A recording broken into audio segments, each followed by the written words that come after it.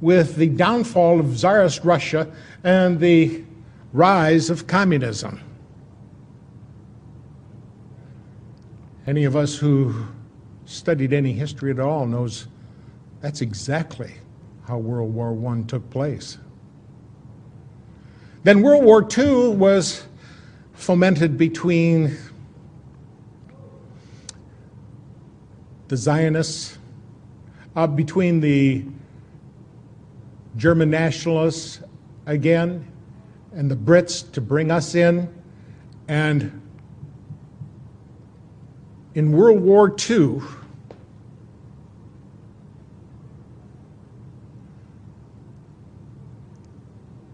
Israel was to be born.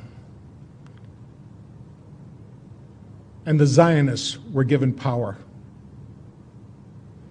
So since the first two wars came off just exactly as that letter said, and that letter used to hang right in the British Museum Library until 1977 when Baron Rothschild became a director.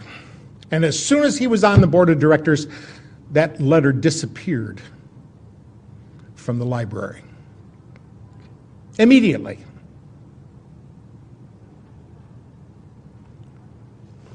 But since that letter so clearly delineated the first two world wars, I think we have to look at it seriously and take it to heart when it says in there so clearly that the Third World War will be fomented between the Zionists and Islam.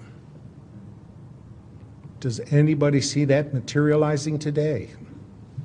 Every place we look, we can see it happening. And we can see that the power they have here in this country to run things and to pull the nastiest little scams, and America believes it. Because they don't realize who it is that owns the newspapers. They don't realize who it is that owns the television. And sometimes they don't care.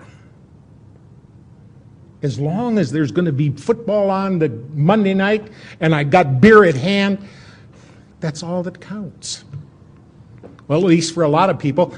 And I think once they find that they have let their children and their grandchildren slip into tyranny, they may regret it. But regrets never come at the beginning, they always come at the end.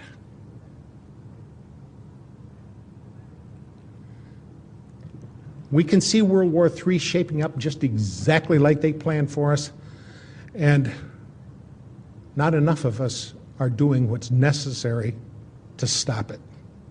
Look at all the empty seats we have here.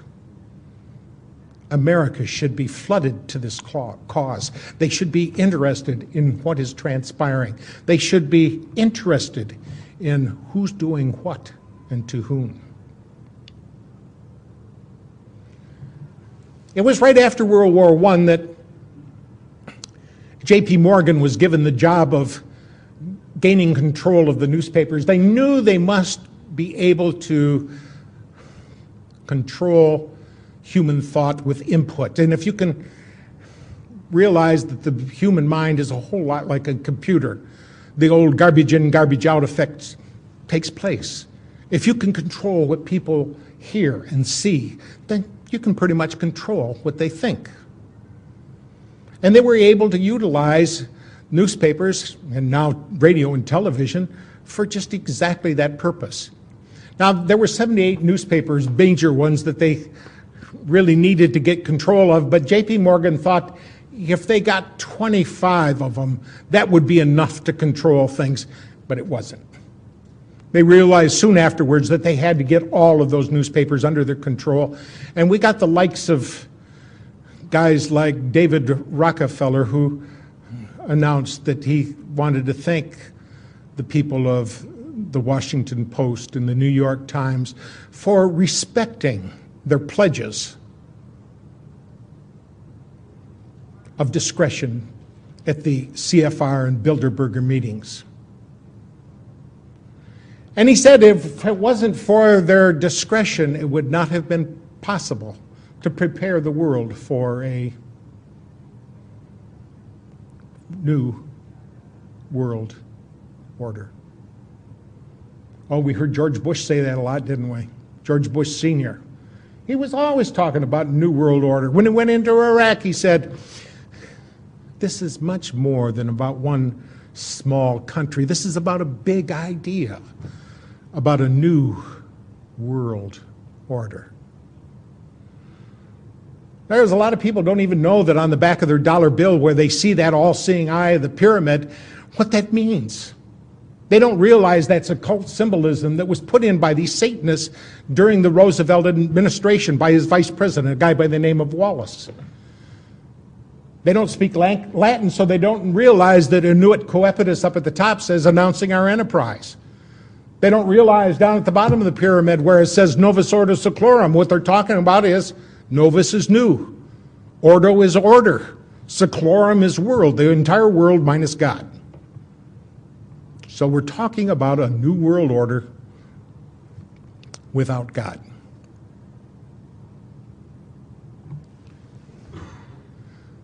We have little time left. So much of what they've done has been implemented, and we can see that they were able to do a lot of this through fractional reserve banking. That was accomplished several times. We had central banks here in America, even when they weren't supposed to be, when the people were against them. Oh, they never dared to call it a central bank, but essentially that's what it was. The War of 1812 was fought just because people weren't going to have a central bank, but by 1816, at the Treaty of Ghent, we had another central bank here in America. Through this fractional reserves, they are able to change prosperity and poverty. It's all done through the discount. If you lower the price that you lend to the member banks, they can in turn lower the price that they lend to their banks, who in turn can lower the price that they lend to people. And if it's low enough, people are going to go out there and borrow money and use it and get themselves trapped, not realizing how badly they are pinned in. Because all it takes is a little change on that lever and they start taking money out of the system. And when they take the money out of the system, it becomes sluggish. Just like you, if somebody took 1/3 of the blood out of your body, it would affect you. Well, that's what happened here. They told us that the Great Depression was brought on by people who were investing in the stock market on a shoestring. And because they had only 10% down, they had great marginal swings caused by the leverage of that debt. But the real truth of the matter is, the thing that really brought it down was they removed 1/3 of the money from circulation. So with that lever, they can move things up and down, and as goes up, people run out. Oh, prosperity is here. Let me jump in on the bandwagon and get my fair share. And about the time they do, about the time they think they're leveraged up and ready to roll, so they're going to make some money with their new business, all they got to do is lever it back down. And then they go in and collect through forfeiture. Do you know how many homes are being scooped up by the banks right now? I think it's so close to the end policy, the end time game here, that some of these smaller bankers are going to find out that they're getting pinched in this thing too. See, it's only the fattest of the fat cats that they really intend to have survive and prosper. They're trying to wipe out the whole middle class. I don't feel like I'm middle class anymore. I feel like I have been reduced to the impoverished. Life is not the same as it used to be. We just do not have the same kind of prosperity that we once had.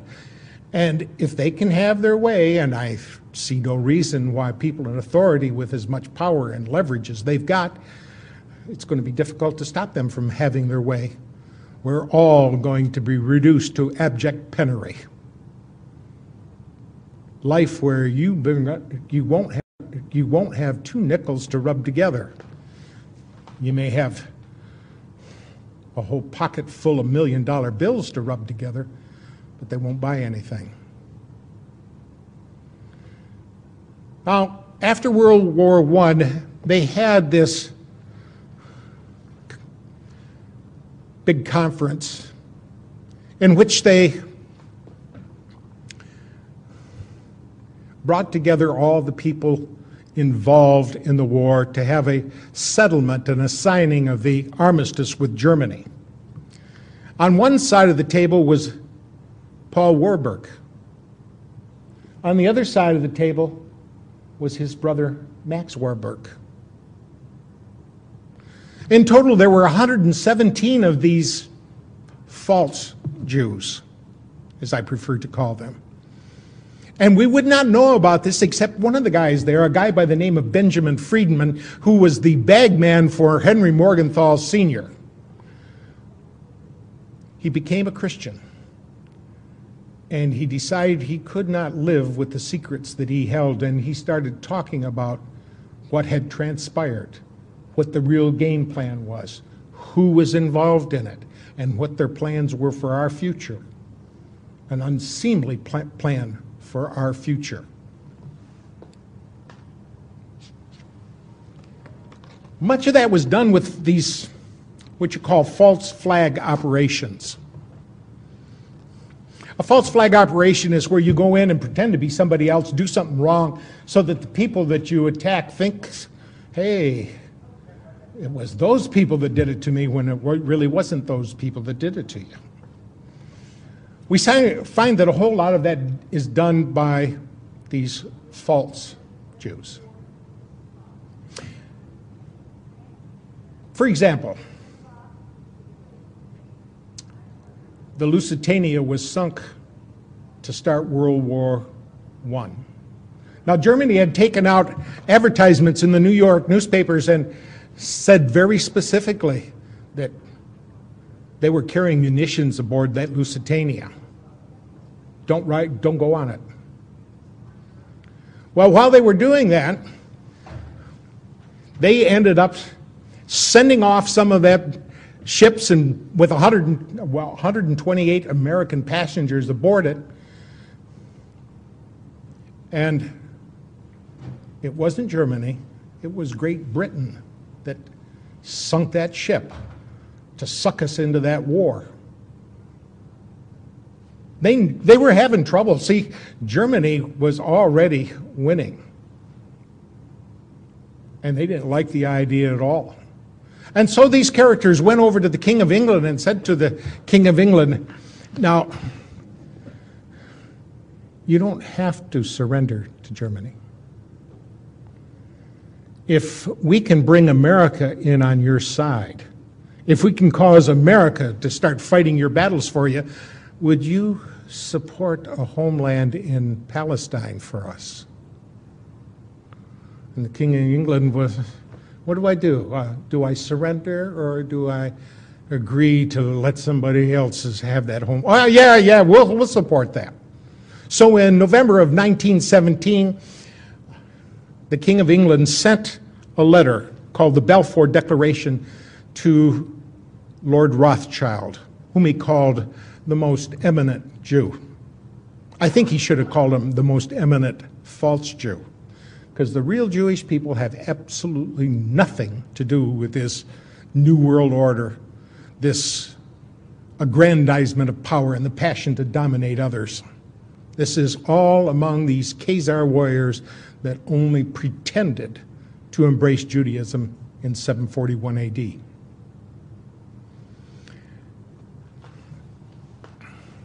We find that as time went on, that we run across some of these things that these characters have done.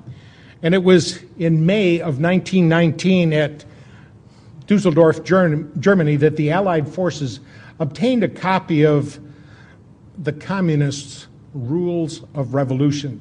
Now, you got to remember that communism was their front too. When we find out the names of some of these characters, you realize, yes, this web is